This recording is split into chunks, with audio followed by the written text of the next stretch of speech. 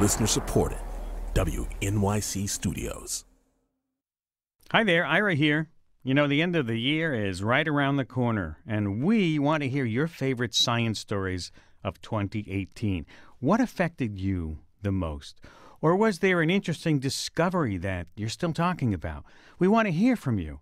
Record a voice memo with your name, city, and what your top story is, and email it to voices@sciencefriday.com. That's a voice memo, your name, city, and what the top story is.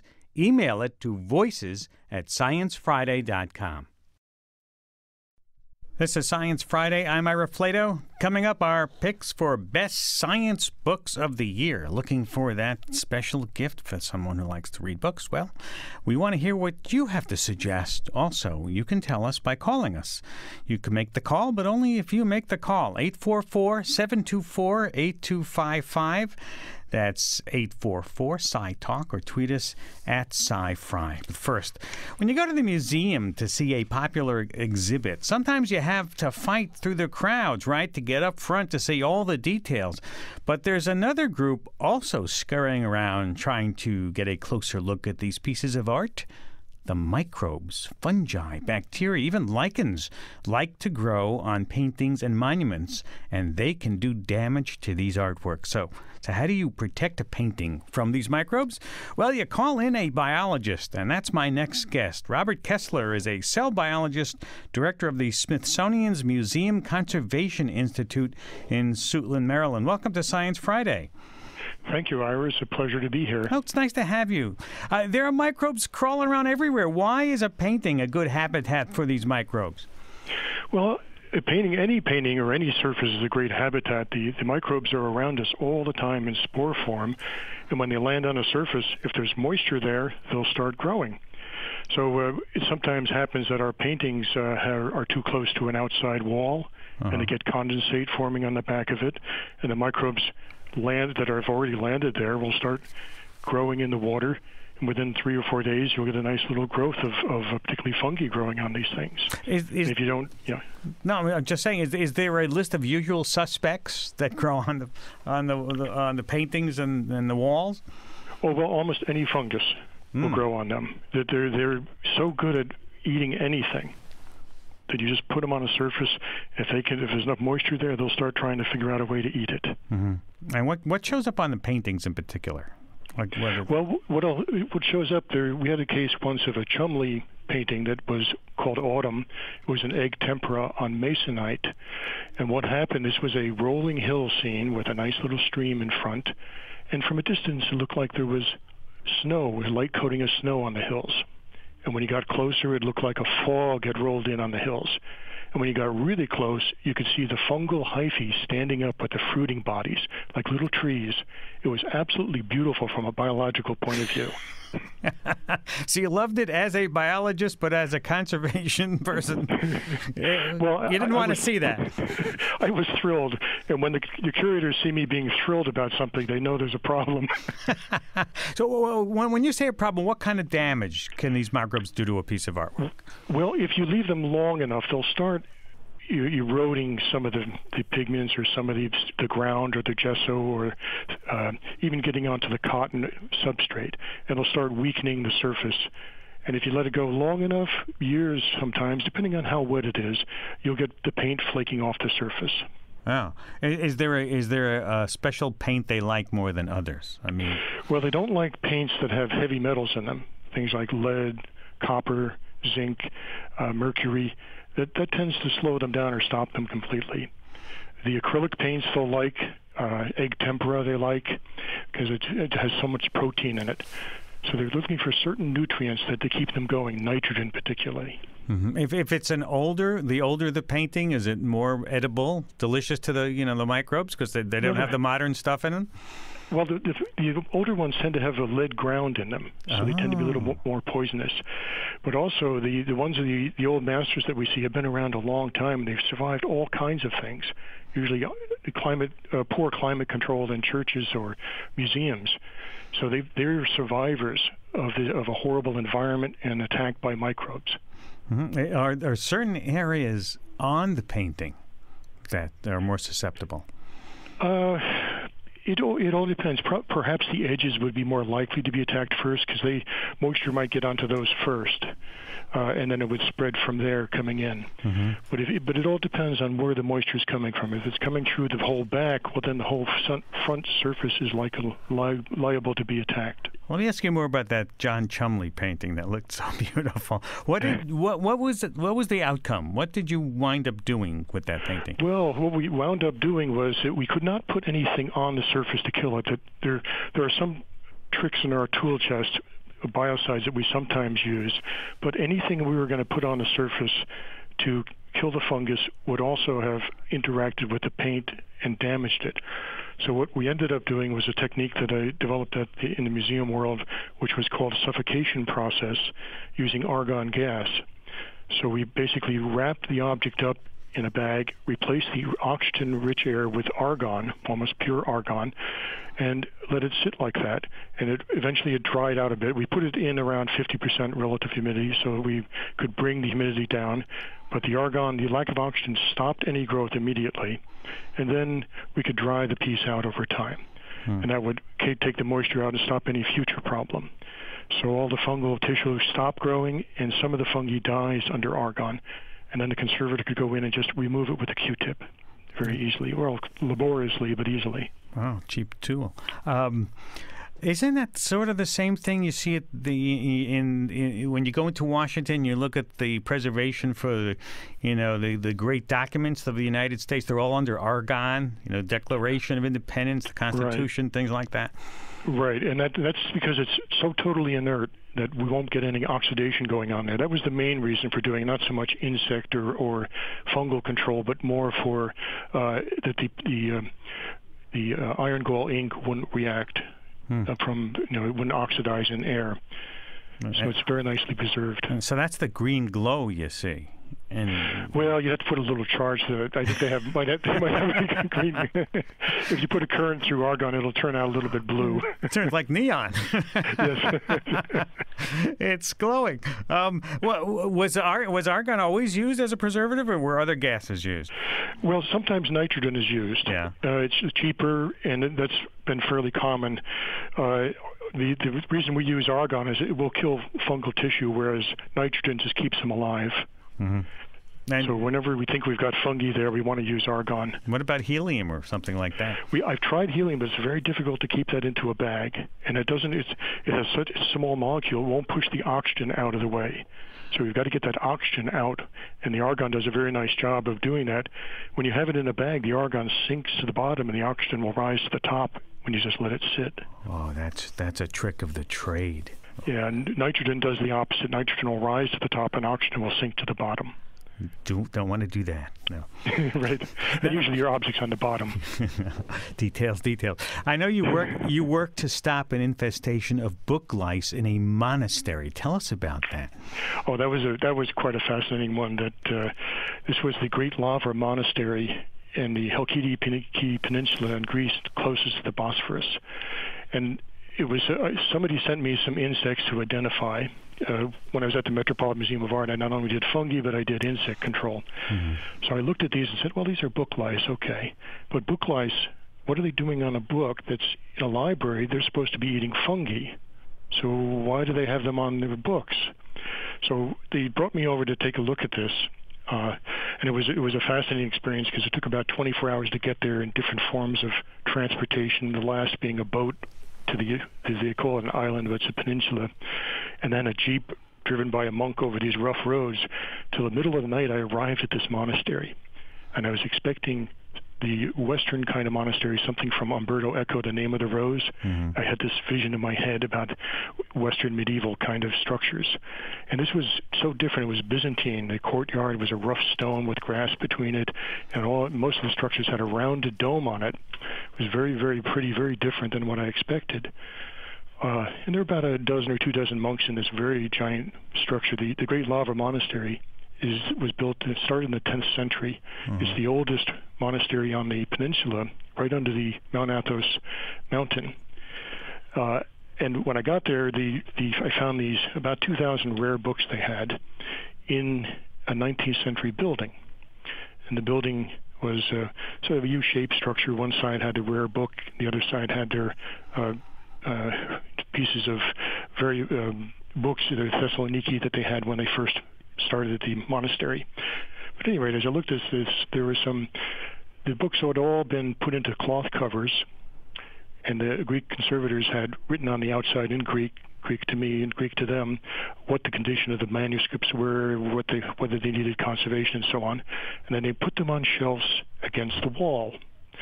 And I realized the walls were outside walls of the building. As I looked at the outside of the building, there were no gutters and leaders on the building.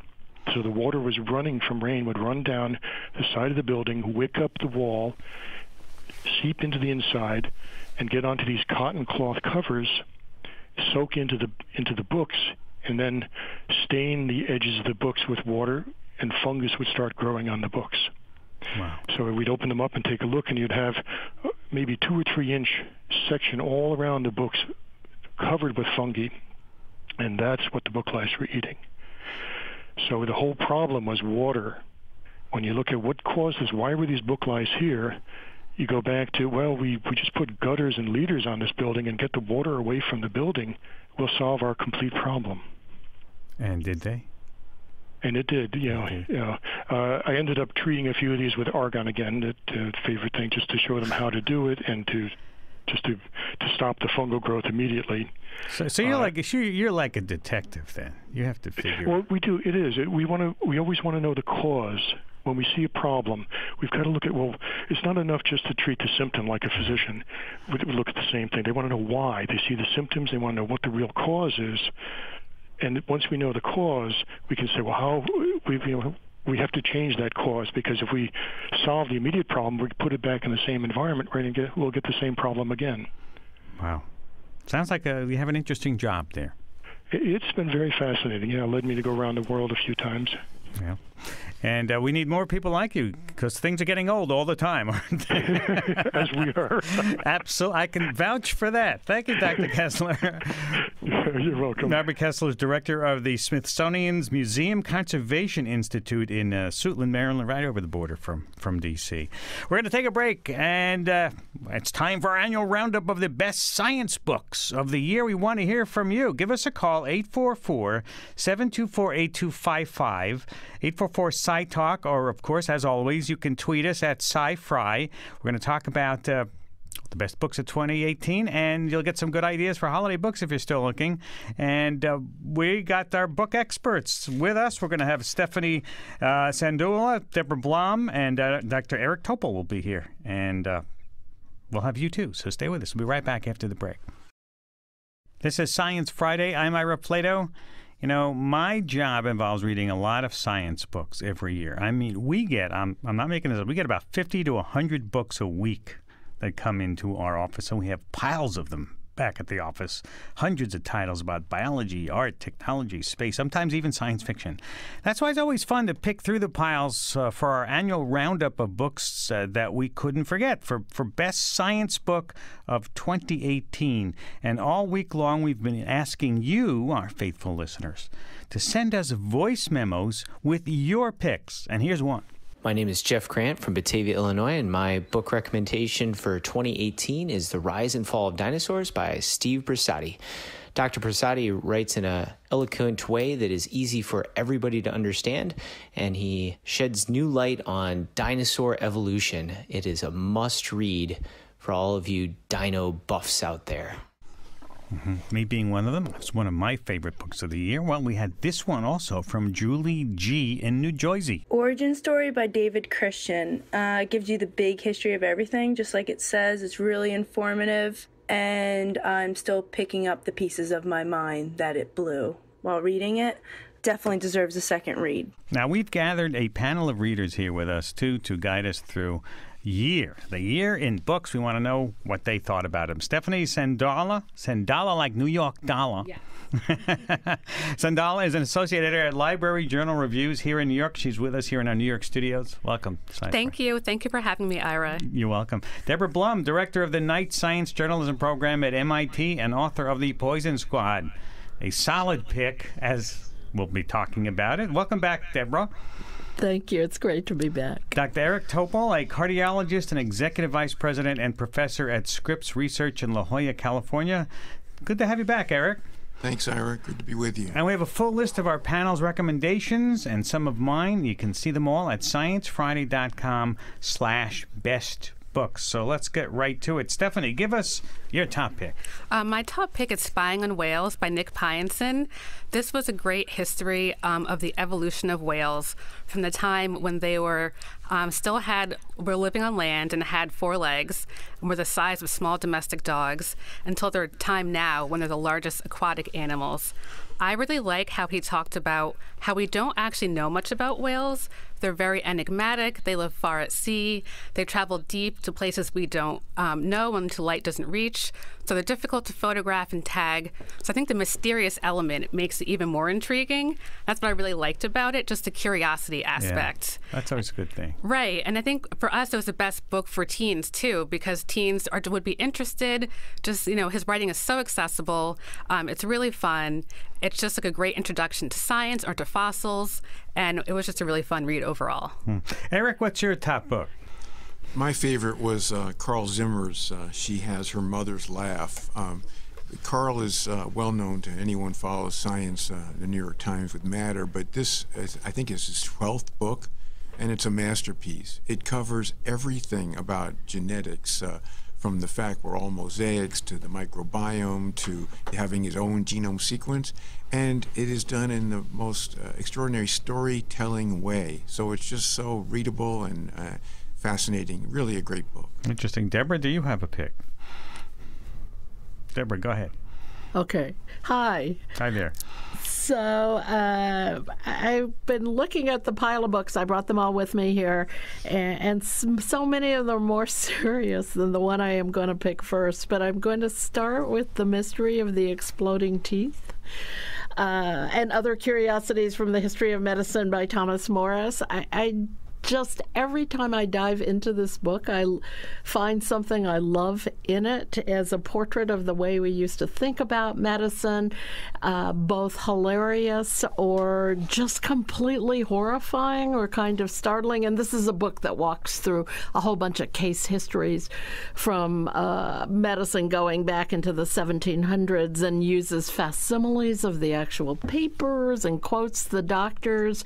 And today when I was coming over here, I was reading about the warnings for authors, in which there was actually a medical theory that too much reading melted your brain, and they found a case of a writer who, after he read too much, decided that his body was made of butter, and so he would not get too close to the fireplace in case he would melt.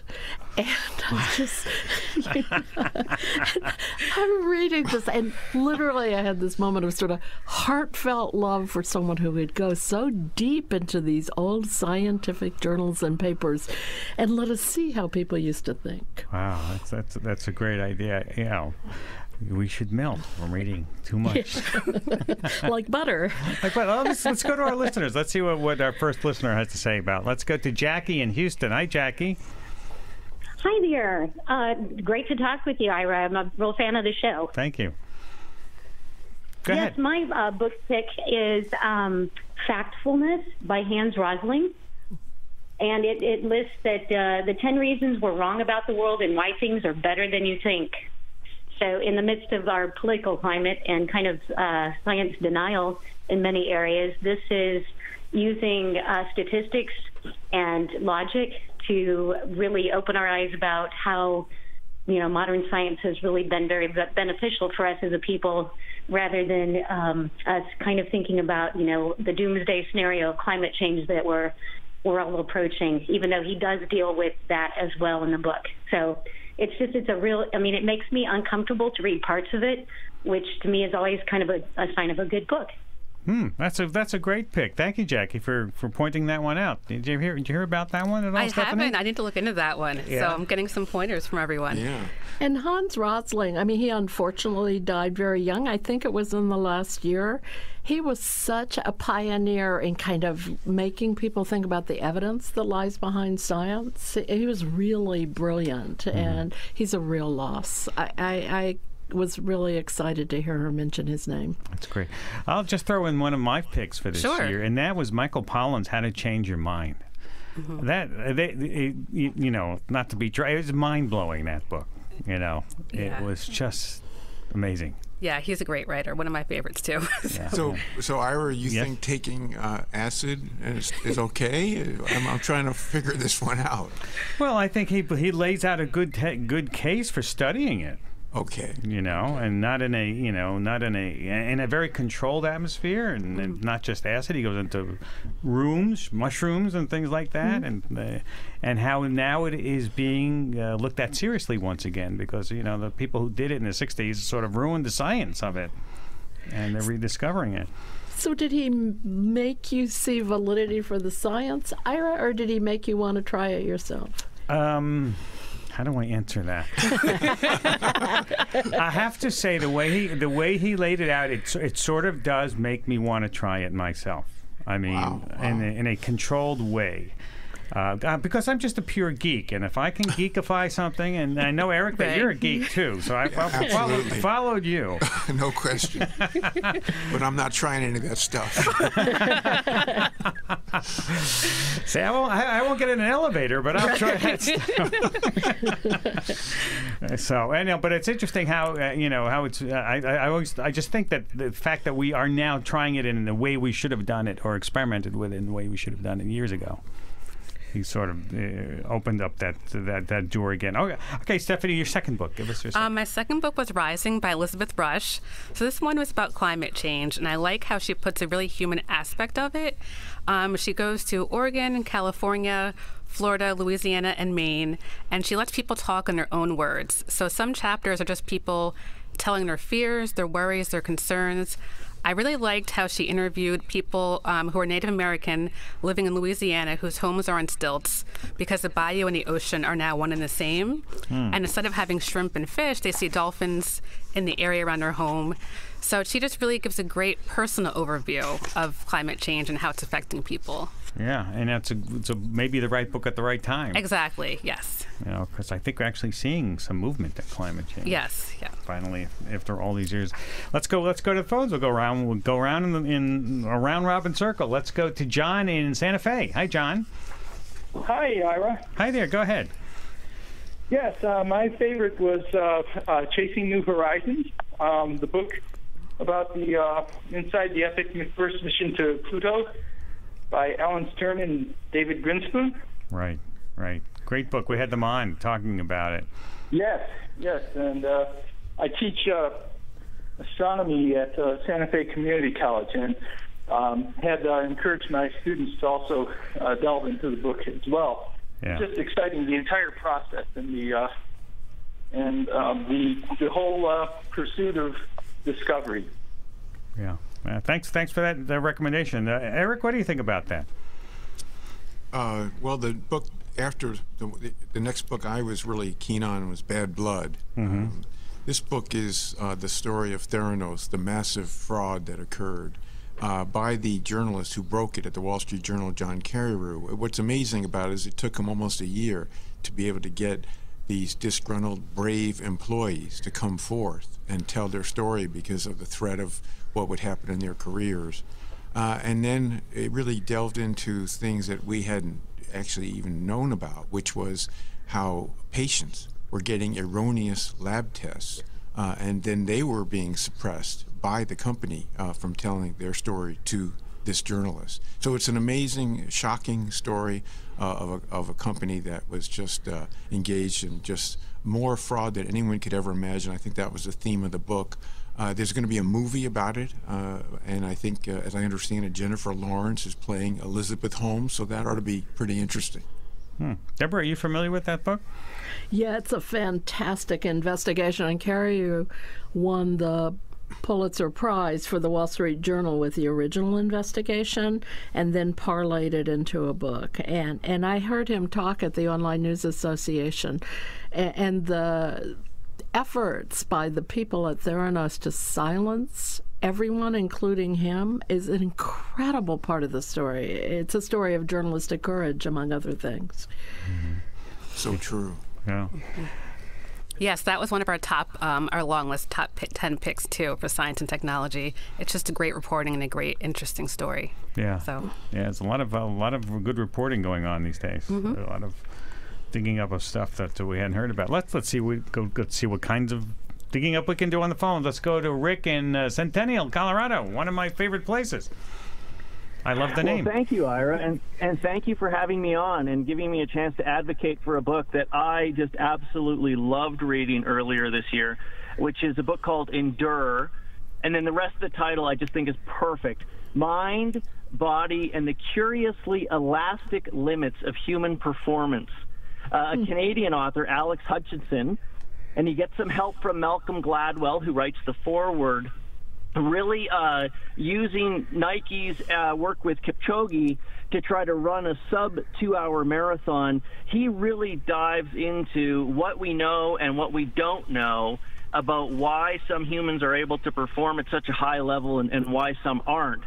And I love this book in particular because at 48 years old and competing in triathlon, I look for absolutely anything that is both scientific and interesting to engage my mind.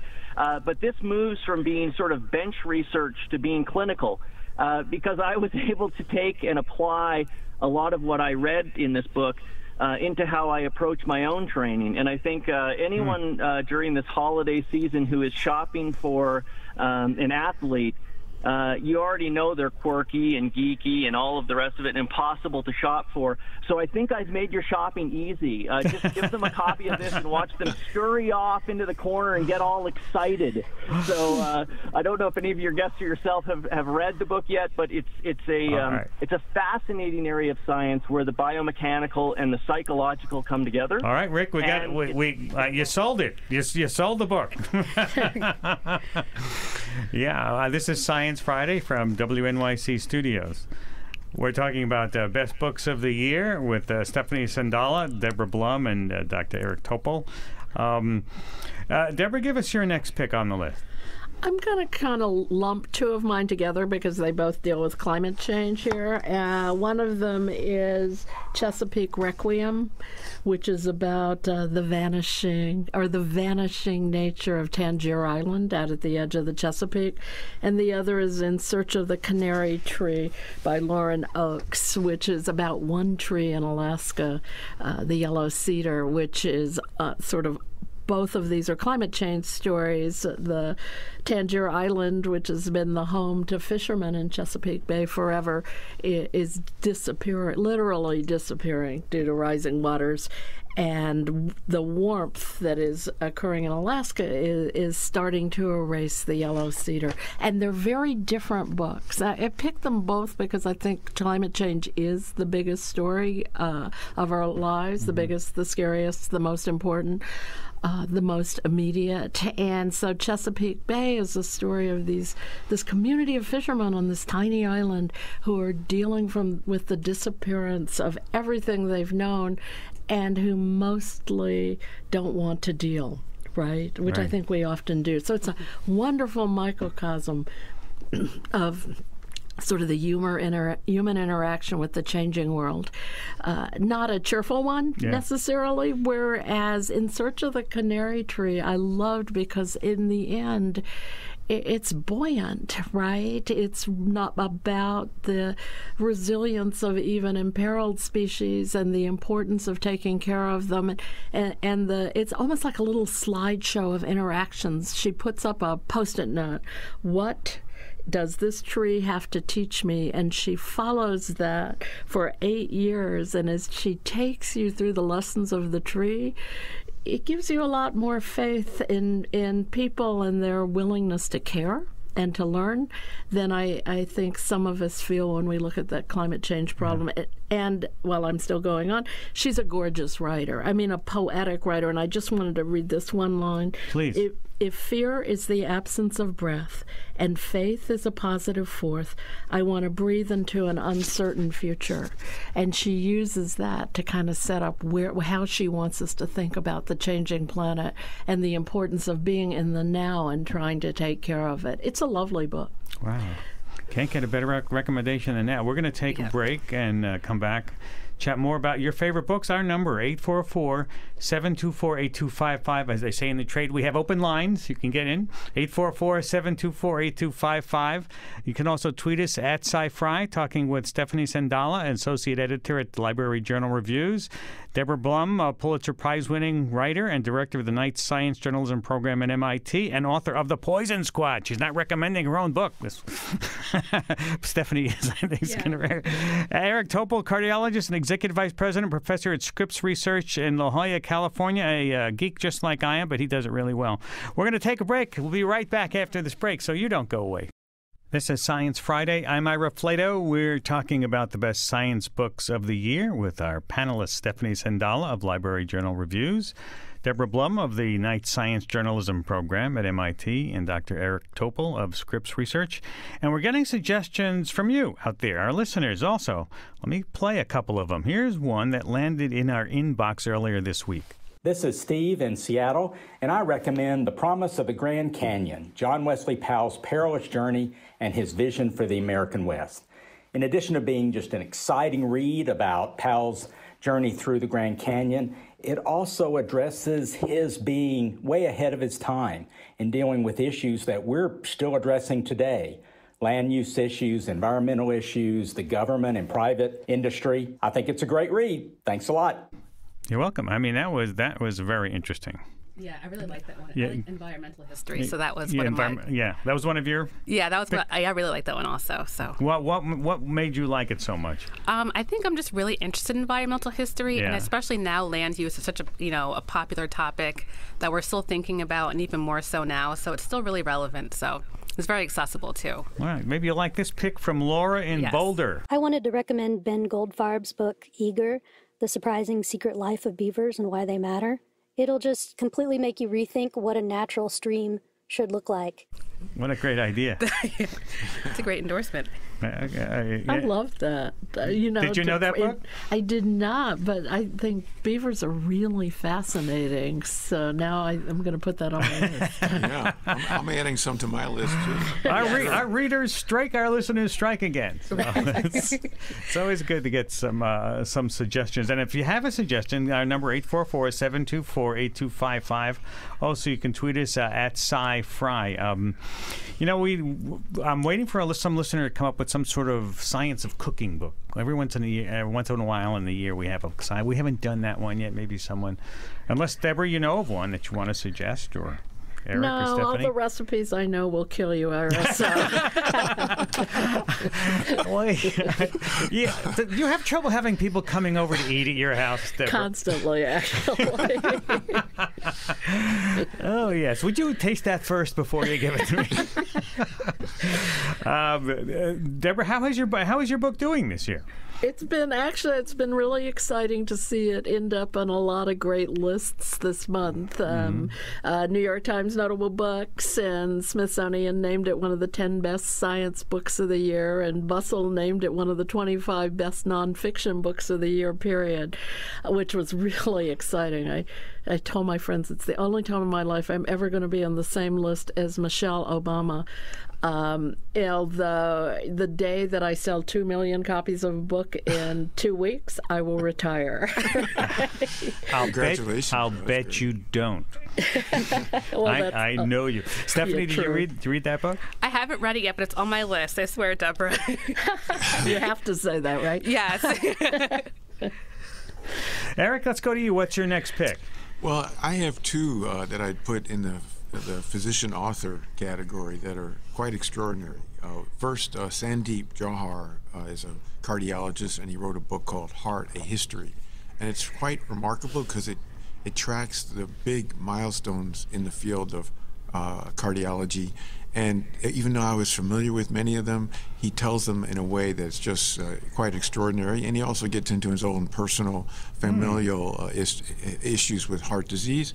The other one by Mona Hanna-Attisha is just an amazing book. She's a pediatrician in Flint, and she was the one that broke the whole lead in the water poisoning there. And she's a hero. I mean, she just was persistent, and she challenged the local government and authorities, and she just basically exposed it all. What she has done for Flint, Michigan is just amazing. Yeah, I love that book. I was so glad to see that was on your list, and she is a hero. And one of the things I think people who don't know that story don't realize is how, in the first defensive reaction by Michigan and state and city officials and even the EPA, people did their very best to destroy her reputation and make her testimony not count. And she stood up. She's incredibly brave and dedicated. Absolutely, Deborah. No question about it. It's always interesting in your first pick about Sanjeev's book on the heart. Is he a cardiologist? Yes, in New York City, yes. You know, we've seen these stories where cardiologists or other doctors, they come down with the very illness that they are specialists in. Yes. And we've gone through a few cardiologist books over the years, and they are the interesting part about these books is they'll tell you, I'm just as scared as you are, and I'm the doctor. Right. Exactly. Did that happen in this book? Well, this was in his family, not him. Yeah. It certainly could hit him in the years ahead. He's pretty young. Yeah, let's see if we have any tweets that have come in about things that people wanted to. Here's one. Caw on Twitter says, "Tangled Tree is a must-read and a deep, enjoyable one at that. It's not only a great recounting of how science works, it also doesn't have a tidy ending. Also like science." That's David Quammen's book. He's a gorgeous writer. I mean, if you go back and look at sort of the landscape of his work, he's such an amazing stylist. So I'm glad to see that come up. Stephanie, you're nodding a lot. I am too. I'm glad to see that on a list. He is a great writer, and he just makes science so fun and so available to people. Do you find any trends that you look at a lot of books, Stephanie? Yes. Are there any trends that you can pick out during any year? They're going in this direction or that direction. We are seeing a lot more environmental books. I think climate change, just in general, has sparked publishers to think more about publishing books about how weather is impacting us and we're impacting weather. So just trends like that, I'm seeing a lot more of. Let's see if we can go to the phones. Lots of people with some interesting comments. Let's go to Cordelia in Wilmington, North Carolina. Hi there. Hey, thank you for taking my call. I just wanted to recommend as my favorite sci-fi novel of the year, Job Herself, by Joseph Cadotte. It is an epic space opera. It's set off-planet, far in the future, and it just is very compelling characters and a very almost Shakespearean plot of loss, revenge, and ultimately of redemption. Wow. And I just thought it was highly original. And as a bonus, it was a few things I thought was just really interesting was that it is a book that features a prominently African-American family, and it's just something you don't typically see. I mean, it's just, as it happened, the author literally did it as a roll of the dice to determine where they were from and ethnicity. But it just happens that, it's like, okay, I realized when I read it, like, I've never seen that before. So I just thought it was a very original voice. Yeah, we like science fiction here because it's a window. Thank you for the recommendation. Anybody? Do you have a comment? Oh, no, I just like science fiction, too, so I was nodding along. All right, well, let me go back to our questions because we have a question that was emailed to us from Leslie in Parma, Ohio, who says, how about science books for science honor students in high school? My grandson is taking science, and I don't know what to buy him. let's hope he's not listening right now. Okay, maybe he's getting a book. Right. Do you have a suggestion for? Well, my next recommendation was actually 9 Pints. So it is about blood, but it isn't squeamish or anything. So Rose George, British journalist, reminds us that blood is mysterious and it's feared, but it isn't something we should be afraid of. And I think her writing is really great for high school and adults. She does talk about bloodletting and leaching a little bit, but it isn't gross or anything. But she mainly talks about how people, like the private plasma industry, and people are donating plasma and blood for money, which is really fascinating. And it's just a really great way to approach science and medicine, and the combination of the two. I think that'd be a great start for high schoolers. Yeah, we had the author on. She's a wonderful writer. Yes, she's great. She is, and her book on shipping, I think that was the previous book, just rock. Kat Warren, this book is not this year's book, but she wrote a book called What the Dog Knows that just came out in paperback last year and is going to come out in a young adult edition sometime this coming year. And it's a really great, not a warm, huggy, fuzzy book, but a really smart, interesting book about how dogs think and how they interact with humans. And to briefly blow, I hate to do this is so embarrassing in a way, but Poisoner's Handbook, which was the book I did previously, is becoming kind of a book of choice for high school chemistry teachers. And last year I went and talked to the National Association of High School Chemistry Teachers, and this year I'm talking to 2 different high school chemistry groups about that book. And I want to say that not just because, poison and murder is accessible, but because I love the idea of taking these kinds of books, Kat's book or my book or Rose's book, and using them to remind people in the K-12 system how cool science is, right? I think that's really important. I would throw in one I have a recommendation for is actually because you've expanded to other years. I had that recommendation for the Dialogues, which came out last November a year ago, but we didn't talk about it with Clifford Johnson until January. And it is it's a graphic novel about science. Dialogues, the conversations about the nature of the universe. It's just absolutely amazing book.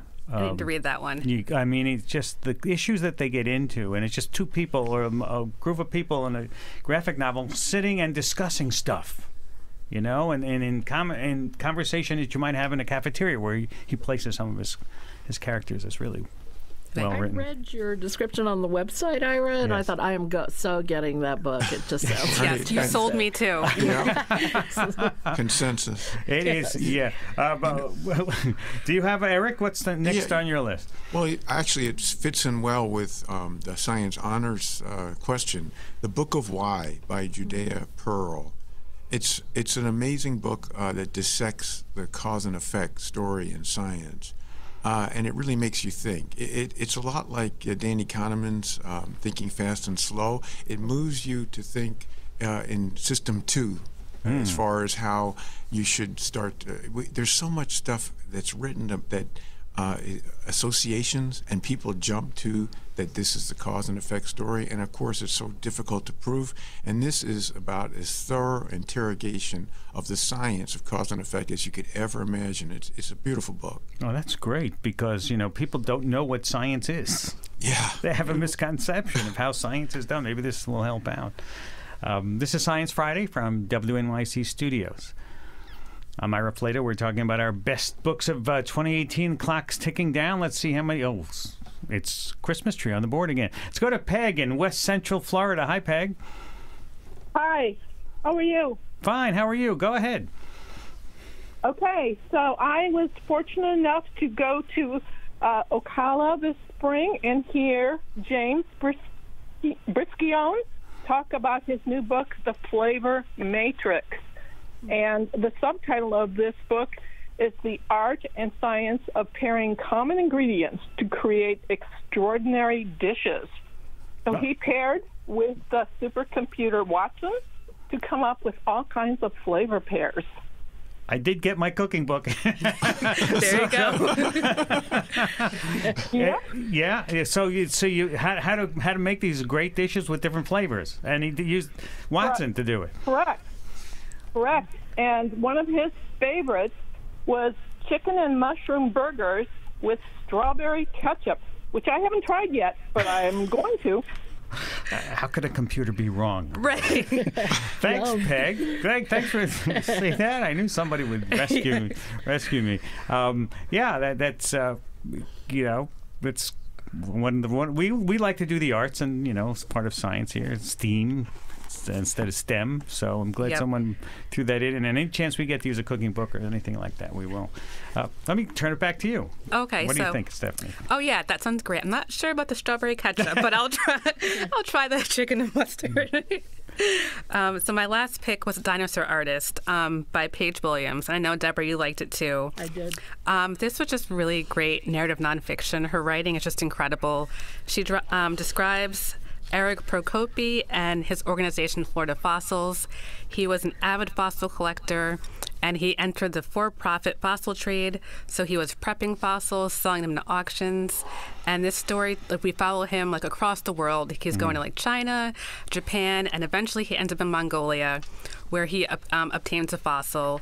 And the whole climax reaches, whereas we don't really know, I think as Deborah mentioned in her email, it's a morality issue. We don't really know the origin or the sources. So Mongolia tries to repatriate fossils, and it's kind of like a whole international law intrigue. Wow. It's almost like an adventure, mystery. It's just so fascinating. Touches on so many different subjects that are really relevant right now. And I thought it was just great writing and just so engrossing overall.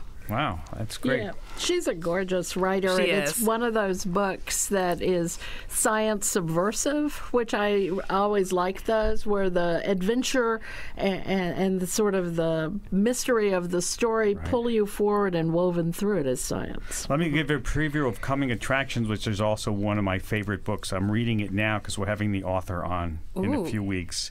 It's called American Eden by Victoria Johnson, and it talks about David Hossack, who was famous as being the doctor at the Hamilton, shootout, and that's all that people knew about him. But he started the first arboretum here in New York, which is buried now under Rockefeller Center. And it's an incredible history of him first as a doctor and then as a botanist. Oh, that's and I thought I knew about American history. It's one of my hobbies, especially in the New York City area. I knew nothing about this guy. It's absolutely riveting reading about who this guy was. So adding that to my list too. So Victoria, she'll be on in a few weeks. So I want to thank all of you for taking time to be with us today. Stephanie Sendaula is Associate Editor at Library Journal Reviews here in New York. Deborah Blum, Director of the Knight Science Journalism Program at MIT and author of The Poison Squad. Thank you, Ira. Breaking records everywhere. Yes. Dr. Eric Topol, a cardiologist, Executive President and Professor at Scripps Research in La Jolla. And Eric, we're going to have you back to talk about your gadgets, okay? Sure. I saw your body scan that you did, and that was absolutely amazing. I need to listen to that one. With my smartphone. Yes, yeah, you did it with your smartphone, and you picked up your kidney stones. We've got to talk about that, okay? So you'll have to come back. That'd be fun, sure. And we have a full list of all our panelist recommendations and some of mine at sciencefriday.com/best books. Thank you all for taking time to be with us today. Happy holidays. Thank you, Ira. B.J. Liederman composed our theme music, and a special thanks to our digital producer, Johanna Meyer, for helping us compile our best books list and gathering all those voice messages and memos. Thank you, Johanna. We've run out of time on this Pearl Harbor anniversary day, so I want to wish everybody a great weekend.